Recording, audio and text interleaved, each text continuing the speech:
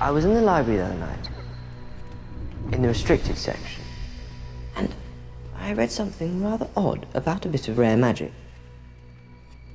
It's called, as I understand it,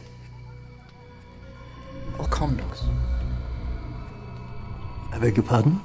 A condom. I came across the term while reading, and I didn't fully understand it.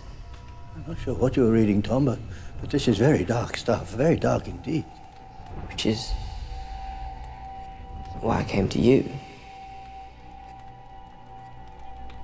A condom. This is an object in which a person has concealed part of their soul. But I don't understand how that works, sir. One covers his cock. Hides part of it in an object. By doing so, you are protected should you be attacked and your body destroyed. Protected? That part of your soul that is hidden lives on. In other words, You cannot get an STI.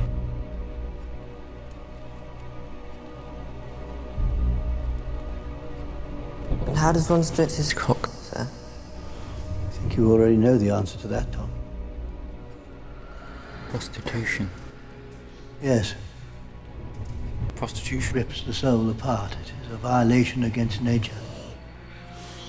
Can you only split Your cock. once? For instance, isn't 7? 7?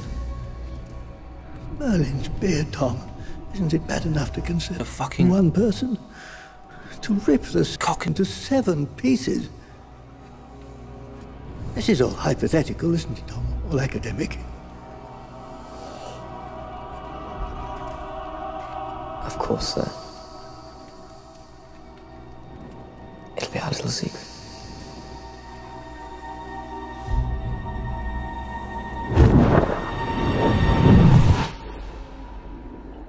Sir.